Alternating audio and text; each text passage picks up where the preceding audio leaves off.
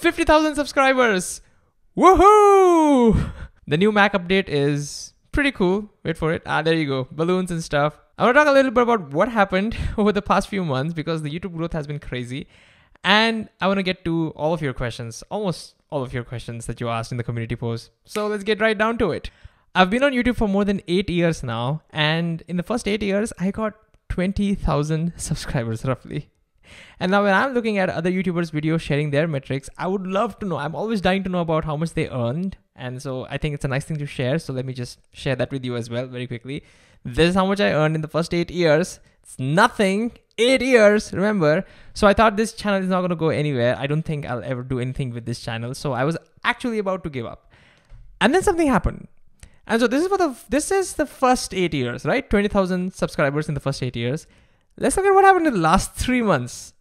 This is last 3 months. I gained 30,000 subscribers and that led to the 50,000 that we're celebrating today. And of course, as a result of that, I got more money as well. But what the hell happened? What made my channel go from here to here? Look at that growth. Like what really happened? It was all because of this one video, I think. I made a video on why moving charges create magnetism. I think it's a pretty widely asked question. I was very curious about that particular question. Usually it's not answered. So I made a video explaining, giving a perspective using Einstein's theory of relativity. And like most of my videos on the channel, it was doing pretty normal. It was doing a few thousand views. But unlike most of the videos on my channel, it didn't stop. It just kept growing steadily.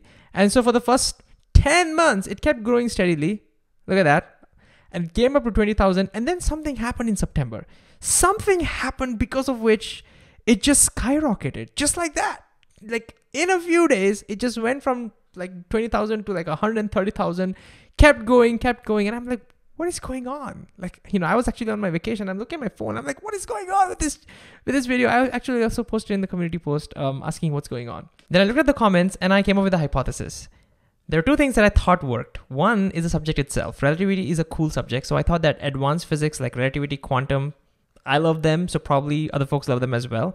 The second thing is the conversational style. If you've seen my videos, you know that I pretend to talk to scientists.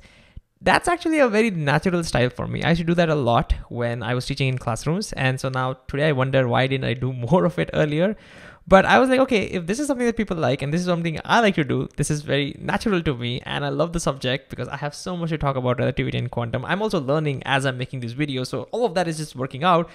Why not just make a few more videos on the same subject and in the same style and just see what happens? And turns out that it worked out, and that's I think is the reason why I'm seeing this crazy growth on the channel. Thanks again for the 50,000 subscribers, and I think I'll continue doing that. The next video is equals MC squared. I'm super excited to share that because I think I again have a very intuitive understanding of what's going on over there. All right, now let's get down to the questions. Here are the first few set of questions. The reason why I've bunched them together is because I think collectively what they're asking is, you can pause and you can read them individually if you want to, but I think collectively what they're asking is like, how do you make physics intuitive and what inspires you to create these videos? So when it comes to making things intuitive, first of all, I think experience counts a lot. I can clearly see the difference between where I'm today versus where I was about 5 years back. But I think if I have to pinpoint a few things, well, the first one is, I think the Feynman technique. When you're trying to teach something to people, I think that's one of the best ways to get a deeper understanding. But I think here's the key. The key is to try and teach something, whatever you think you want to learn deeply, try to teach it to somebody, but use as simple words as possible and do not dumb it down. Do not oversimplify it. Make sure that you try to convey all the nuances, all the subtleties, keep all the rigor as much as possible, but use as simple words as possible. I think that's the most challenging thing to do when you're trying to teach something or you're trying to, explain something to somebody else. But that's also the most enriching because when you try to do that, sometimes you'll fail to articulate things very well. And that's when you'll realize, oh, you know what? Damn, I have gaps in my understanding. And so that I think is the first step, identifying the gaps, the logical gaps that you yourself have, the blind spots that you yourself might be having. And then once you identify those gaps, to try and understand them a little bit more deeper, ask questions like, why does it happen? Why not? What if questions? I think I do that a lot. to give you an example, I'm currently working on the whole E equals mc squared derivation, and we'll get to that, of course, in the next video. But one point that I want to share is I realized that the derivation involves looking at Doppler effect. Now, I did all of the derivation and everything was cool, but then I realized, wait a second. Doppler effect is something that happens not just for light, it happens for everything, all waves. So if it's due to Doppler effect, then why don't we see it for sound waves? Why is it only in special theory of relativity? That question of why, why not, for example, why not Doppler effect in sound also leads to sort of like equals mc squared for sound, for example. That question made me wonder a little bit more about what happens in Doppler effect on sound, made me compare it with the Doppler effect in light, and then I actually realized, oh my God, there's this subtleties involved, there are some nuances involved, because of which it doesn't work out for, sound waves and water waves and any other waves. It only works out for light waves. Again, I know it's not going to make sense in this because it's out of context, but the point that I'm trying to tell you is that if you go in those tangents of why not explore all of this, it's going to take more time, it's more fun, but it also, gives you a deeper understanding, and the deeper understanding you get, the more intuitive I think the subject becomes. Lastly, what about the equations? I think of equations this way. Equations at the end of the day is basically trying to communicate in a more packaged way. That's what equations at the end of the day are. So if I look at an equation, if it doesn't make sense to me, well, there are two things that I can do. One is I try to look at where the equation came from. I look at the derivation, and each step of the derivation, I try to look at, okay, does this make sense? And I try to imagine it, like what's really going on? Why did this step make sense? What does it mean step by step? And it takes time. My God, sometimes it takes days. For example, right now I'm trying to understand Lorentz equation, Lorentz transforms in relativity. Trying to understand that, and it takes days, but I think the more you think about it, the more you start gaining intuition behind it. And the second thing you can do is you can play around with that equation. And a concrete example for this one is I was always I always felt like this equation of centripetal acceleration, A is equal to v square over r. I always felt that was not very intuitive for me. Like I didn't understand why it was v square over r. Even though I looked at the derivation, it just didn't make sense to me. Then I thought about playing along with it a little bit. So like, if A is equal to v squared over r, then if you double the velocity, centripetal acceleration becomes 4 times. But why does it happen? Like, what does it mean? Like, can I visualize that? I started going into that tangent, right? And then it actually worked out. I was actually able to put it all together. I was also able to we also have internet. So I'm pretty sure like there's stuff out there. So you don't have to figure everything out yourself. With all of that, I was actually able to make sense of how when the velocity vector becomes bigger and you go faster, the change in the velocity increases, and how the acceleration actually changes. And I also made a video on that, not asking you to watch it or anything, but I'm just saying that this is the vicious cycle, right? You try to teach something to somebody, and then you identify your gaps, and then you dig into it. You ask the why questions, you ask the why not, what if questions, and that gives you the intuition, and then go back to try and explain it to somebody. And then, again, you'll identify more gaps. And this cycle, this vicious cycle, do that for 10 years. And then you will have way more intuition than I ever had in any subject. Like, you're going to have that. Secondly, what inspires me to create these videos? So whenever things click in my head, like I've been at it for such a long time, and now finally it clicks. The joy that I get, oh my God, I'm telling you folks, I think I'm addicted to that high. I get the most high. Like, trust me, I don't get that high when I look at the number of views or subscribers. I get the most high when something clicks and I feel like, this makes so much sense. And what I want to do is just try and make somebody else experience that. I think that's why I got into teaching, right? Because when I saw that I could translate that and I could see that happen on somebody else's, it was like a collective high. I was like, right? Do you see that as well? And the other person is, yes, I see that as well. That's amazing. And I feel like that's the ulterior motive that I have. Like, I don't care about your exam marks. I'm sure you're going to do well in your life and you're going to find your passion and all of that. But my ulterior motive is just that. I spoke a lot about these questions, but there were a lot of questions. And I think this is an important question for me. Okay, moving on. The next couple of questions are on JEE. Now, if you don't know what JEE is, JEE stands for Joint Entrance Exam. It's an overhyped high school exam. Why is it so hyped? Because it's an exam that gets you into Ivy League engineering colleges in India, the Indian Institutes of Technology. And therefore, people are all over it. There are like coaching industries that make millions and millions of money because of that. People are just like crazy. They slog, students slog for like 2 to 3 years, and they just like go through it. So the question is on like, what are some tips? What are some tricks? Sorry, what is the question exactly? Oh yeah, what are some tips to crack this exam for people who are interested in the subject? And I think the question is that, you know, if you're interested in pure subject like physics and you love the joy and the wonder of it, this exam just destroys it. I hate this exam. Like, yeah, I think it's not a surprise, because this exam at the end of the day is a puzzle, you know? So it's like a very, very hard puzzle. And so you'll have to do a lot of drill and practice, and you have to manage your time, and you have to strategize, you pick your subjects, and you do all the exam stuff. And I think that kills the joy and the wonder and the beauty that physics or science in general has. And so the question is like, what do you do? How do you balance the two? Unfortunately, I don't have an answer for that, because any answer I give you will not be, I will not be able to justify it, because I don't really coach for JEE. But here's one perspective that I can give you. And that is, you know, at the end of the day, JEE is just an exam, right? And IIT, the Indian Institute of Technology, the Ivy League engineering colleges in India, they're just normal colleges, right? If you don't get into it, it's not the end of the world.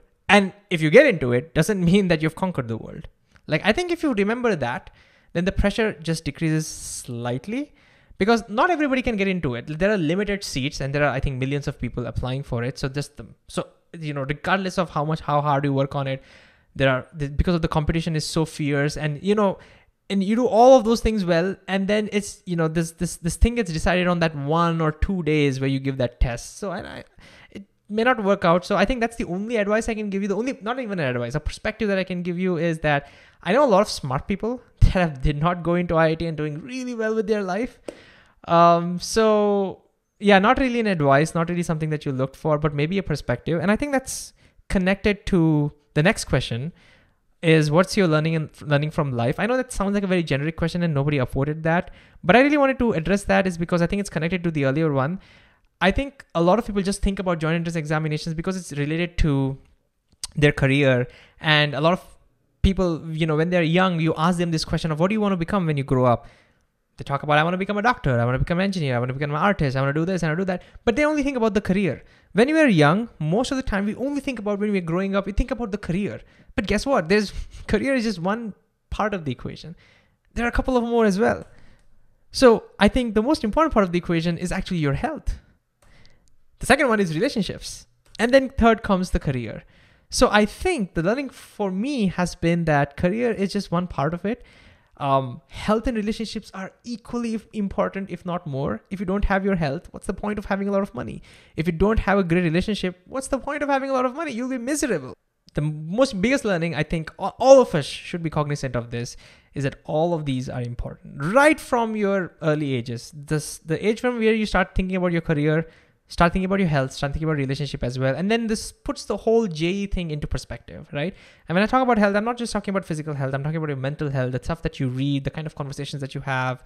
I'm talking about your relationship with your parents, with your friends, with your loved ones, all of those things. I think a balance is definitely a must. So yeah, I don't know, went on a rant over there. Okay, next question. I have 2 questions. I want to know whether you have tried to solve any of the many unsolved problems in physics and math. If so, how did it go? And the answer is no, I haven't tried it, because at the end of the day, folks, I'm just a high school physics teacher. Okay, there's a lot of advanced physics and math I don't know myself, so I don't think that I would thought about attempting to even try unsolved problems. But I'm not saying that I can't do it. I think in Khan Academy, I've gotten this growth mindset where anybody can learn anything and anybody can become anything. I think that I truly believe in that. So the reason why I don't like to do it is because I absolutely love science communication. So I love to, instead of cracking the puzzles, I love to, like, already cracked puzzles, I love to communicate it to other folks. When I understand it, I want other people to understand it. So that's why I haven't pursued research or anything like that. I have mostly pursued, you know, how do I tell this? How do I package this information in a way, in a story that actually makes light bulbs lit up in your head? So that's what I focus on. Next question. Yeah, this is like there are a ton of questions over here. So let's just quickly do a rapid fire. Can you tell us about your childhood, school, college, and what language you speak at home? Where do you live? I'm going to talk about my language. The language I speak is called Konkani, and I stay in India in a city called Bangalore. What are your hobbies and what are your plans for the future apart from teaching at Khan Academy? Unfortunately, currently my hobby is just teaching. Okay, what are your education qualifications? I have done bachelor's in engineering, electronics and communications. Who is the person that you admire the most in your life? Well, there are multiple people, but if I had to pick a few, it's my bro. He is my mentor. He's 6 years elder to me. He's my mentor, and love him. And my wife, of course. I admire her, love her for where she is today and all of that. How are you so good at breaking things down so easily and make everyone understand the natural world fundamentally? I think I've answered that question in the beginning. All right, the next one. Which physicist do you admire the most and why? How did you came into teaching physics? Did you face the same problems? Okay. So the person that the physicist that I admire the most, again, there are a few, but I think if I had to pick one, you probably know who I talk about. Feynman, obviously. I love Richard Feynman because if you've seen his videos, I've watched all the videos that I could get my hands on YouTube. He does exactly what I said in the beginning. He has the ability to use as simple words as possible, but not dumb it down, but not oversimplify it. And you know, if you want to experience that, I would highly recommend watching a couple of videos of his. One is on the double slit experiment that he spoke about, and the second one is on magnets. Probably link in the description. I can add the link in the description. Just go through it. It's just so, the way he articulates it, I fell in love with science communication, I think, after I started watching his videos, and then I started looking at his lectures, Feynman lectures, books, and that's how I got it reading into it.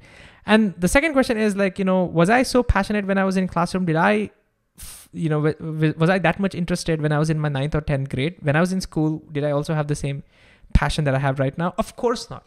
Nowhere close to it. No, not at all. When I was in school, I think it was like any other subject for me. I did like it slightly more because I found that physics was a little bit more logical than any other subject. I hated history, for example, because it just felt like remembering dates for me.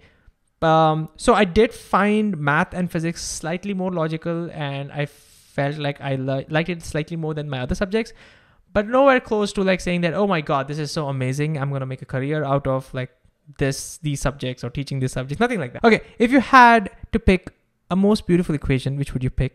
How about a personal favorite or a very underrated one? Well, if I had to pick one, because I don't know a lot of equations, like to be honest, I don't know a lot of equations, but if I had to pick one, it would be definitely Maxwell's equations. I love them. That's the reason why I also started making a video series on them. Those equations are so elegant. I just like, it's so beautiful. I look at them and I was like, oh my God. And I wanted to buy a Maxwell's t-shirt and I didn't get one. But anyways, so that's that. But if you ask me for an underrated equation, I feel like going back to F equals ma, that's a very underrated equation. And the reason for that is because, first of all, that along with Newton's third law, you can solve most of mechanics. That's pretty insane. Like when I was a student, I couldn't even comprehend that because I didn't look at it this way. But now as a teacher, I realized like almost all of your mechanics can be derived with just F equals ma and action equals minus reaction. How crazy is that if you think about it? Like that's insane. That's amazing. That's amazing unification right there. So that's for F equals ma. But another reason why I find this is to be underrated is because it's not very intuitive. And this is one of the things that I found early, you know, when I was teaching kids that, you know, F equals ma is something that's it's introduced in your 8th grade or 9th grade. And so it feels like it's a common equation, not a new equation. Cool, I understand it. But the fact that force causes acceleration and not motion, that's not intuitive, because in our daily life, in our daily world, because we are so much in the world of friction, I think our limited experiences give us, you know, has built an intuition which says that, hey, you know, you need to push things to make things move.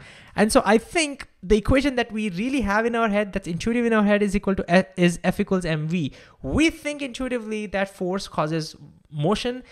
We think intuitively that if you push something harder, it'll move faster. And therefore, subconsciously, I think we always think that F equals mv. And that's the reason why sometimes even when I say things like in my classroom, when I've said things like, hey, there's net force is 0, but it's moving, people have asked, like, if there is no net force, how is it moving?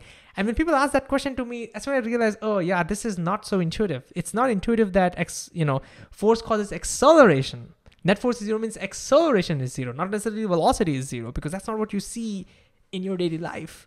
And that's why I feel like this equation is also quite underrated. Okay. After Feynman lectures, which books are you going to recommend by you to read for physics and math? Best books, physics, for conceptual understanding. I think I haven't actually, in the past few years, I've only been making videos in Khan Academy for high school physics and all of that. So I didn't actually refer a lot of books. But the ones that I really referred is Resnick and Halliday, University of Physics by Young and Friedman. And third one would be, of course, if you're in India, you would probably love Hetzi Verma, Conceptual Physics. I think I love these 3 books. Of course, Feynman lectures actually, when I started looking at Feynman lectures, when I first started reading Feynman lectures, I felt like they're so super advanced, and it does have advanced math and everything. But I think if you keep reading that same thing over and over and over and over again, I think it starts making sense. So yeah, these are a few books that I could recommend. But I think now that I'm going to make more videos on relativity and quantum, I'll start exploring and reading more. And so I'll update this list. I'll let you folks know more books maybe in the future. What is your favorite sci-fi movie and why, except Interstellar? Well, I mean, the favorite sci-fi movie is like the best. My favorite sci-fi movie is like one of the best movies ever made. Why? Because it's one of the best movies ever made. If you don't know which movie this is, then I'm not going to tell you. Okay, that's like, you should know what movie this is. This is the movie. I'm not going to tell you, but that's the one, right? Do you think we should be taught how to learn a subject before teaching us any subject like PCMB and other stream? I really think so. I feel that, when I was in school, I think when we're all in school, what our parents and teachers tell us is to study. Study. They don't tell us how to study. I think it's just implied. It's like, you know how to study it. Like, you just revise, you just look over it over again. But over the past few years, after being in Khan Academy, I understood that there is this whole branch of research, whole branch of science called learning sciences, which talks about how your brain works, how you store memories, how memories are formed, and based on that, what are some strategies that which you can learn. So I think learning sciences is important to learn. Learning how to learn, I think, is super important. If you're interested, a few books that I can recommend are, one is ABCs of Learning. I think it's super cool. It's both for students and teachers. So every chapter has like, how can you use it for yourself? So I love that book. The second one would be a course that I would recommend, which is called Learning How to Learn. It's a free course that you can find, I think, on Coursera. It's an amazing course. It talks about your working memory, cognitive load. It talks about chunking, elaboration techniques. It's so cool. And I really, really think that these strategies can help you learn things in a more effective way. For example, I realized that revising is a waste of time. I mean, it's not as effective compared to recalling. They use something called as recalling technique. Retrieval practice, deliberate practice, spaced repetition, blah, blah, blah. There's so many strategies and all of that. And I think it's super, super important for every kid to know and experience it. And use your high school as like a testing playground. Like, don't just study for the sake of examinations, but at least in low stake examinations, what I would advise students to do is just like experiment with different learning techniques and then see which of the learning techniques work. In this way, if something doesn't work, you don't blame yourself, you blame the technique, and then you adapt and you change the technique. So you use failure as actually the stepping stone for success, and you do all of that. I really feel learning sciences is super, super, super, super important. I feel that it's not being taught a lot, and I think we should learn all of that. So yeah, if you're interested in it, please go check these things out.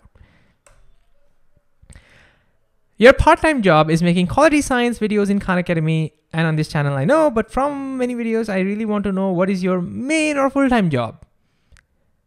My main full-time job is to make science videos in Khan Academy.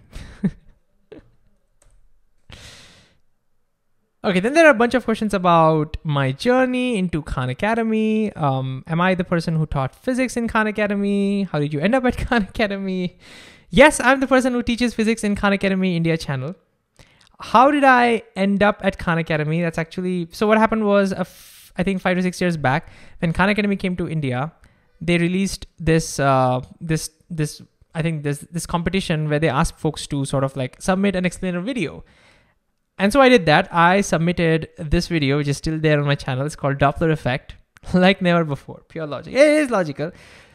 I submitted that video, and after a few months, I got this email from Khan Academy. I still preserve this image because this was one of like the best time.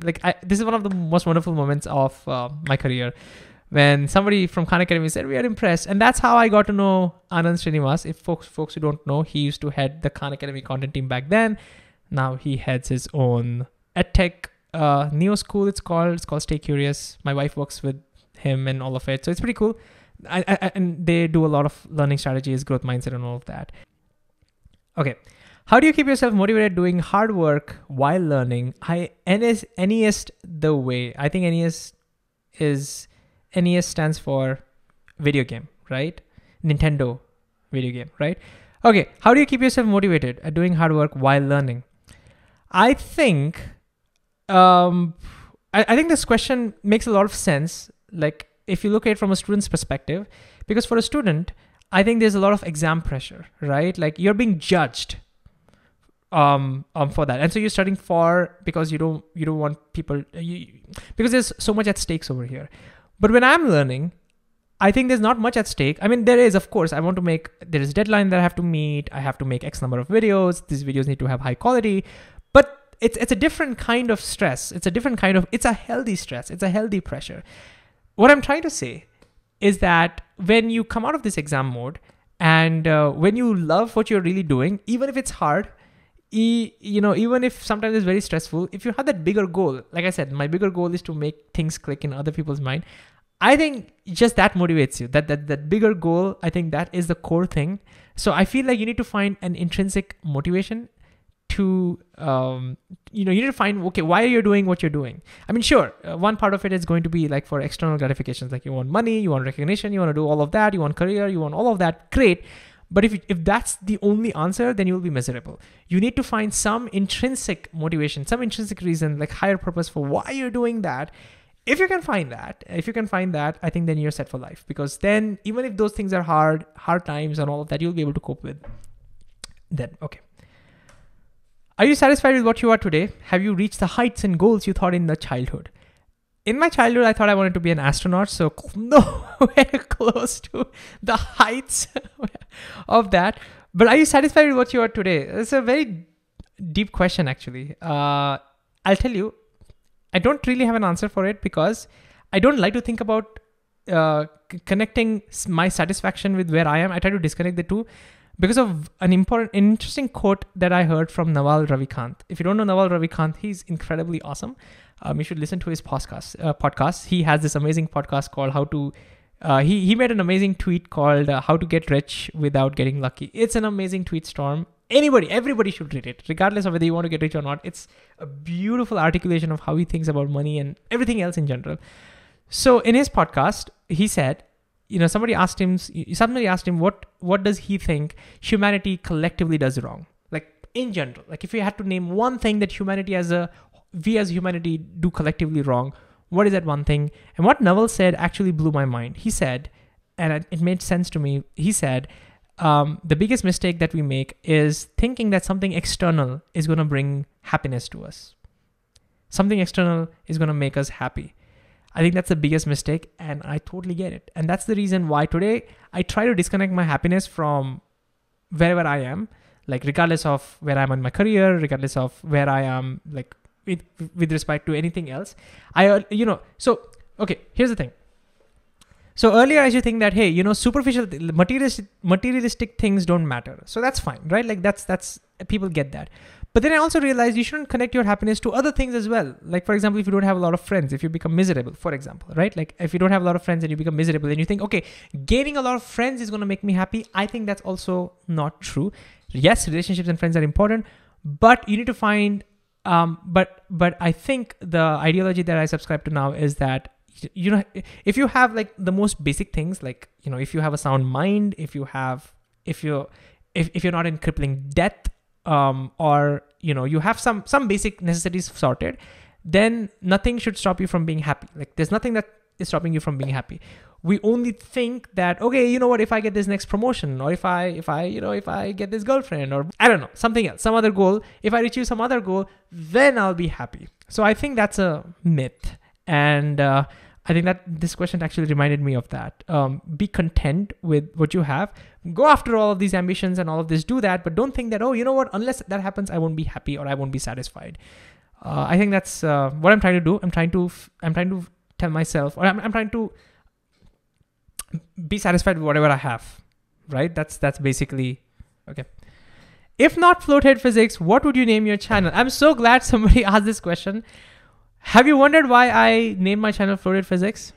Well, the reason I did that is because I thought, I discovered, like, again, this is 8 years ago, I discovered green screen, the magic of green screen, the idea that I could subtract the rest of my body and just have a floating head to explain things. It fascinated me so much. I thought back then that that's what I'm going to do for my videos. I'm going to use a floating head to explain physics, and because it's so cool, because I find it so cool, I'm going to be a millionaire, I'm going to be rich, and like, whoa.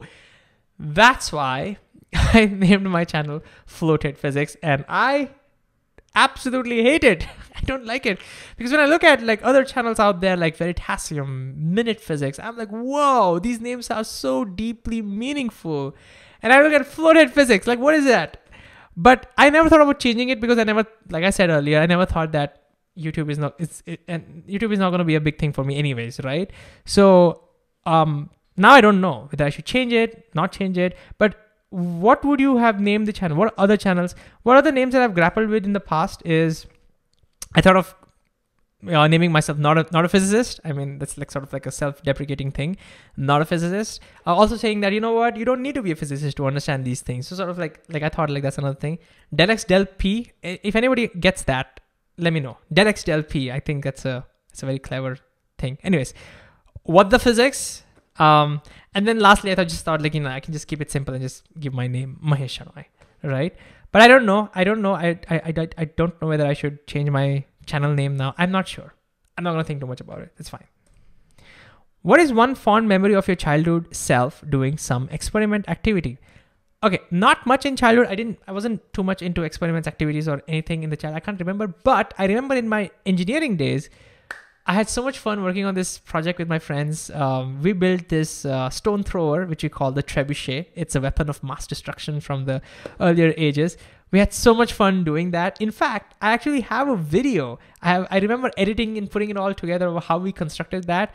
So there's, you know, if you want to watch that video of us actually building that, I'll add a link in the description. But that's one of the activities that come to my mind. Okay, one last question, and this is Neutron, by the way. She was dying to meet me, so I just let her in. So one last question. I really love this question, but it's not really. The question was kind of like, you know, can you think about a topic that, like, let me just let it. We should talk about something that's really interesting and why you're interested in that, but something that's so interesting, but it doesn't look like it's interesting to begin with. I thought about it a little bit. There are a few things, but I think the one that I can easily convey in such, you know, in this kind of a video is, when you look at a helium balloon, I'll tell you what fascinates me when I look at the helium balloon. We all know why a helium balloon goes up, right? Because the density is lower, and, you know, if things have lower density, the buoyant force is bigger than that. But so the buoyant force in the helium balloon makes it go up. It accelerates it up, right? But where does the buoyant force come from? Like, why does the buoyant force even exist? The buoyant force exists because of gravity. This means because gravity is pulling down on the helium balloon, that's the reason why it is going up. If there was no gravity to pull it down, it wouldn't have gone up. And I think there's a life lesson out there. And that's why I think I find it very, very fascinating.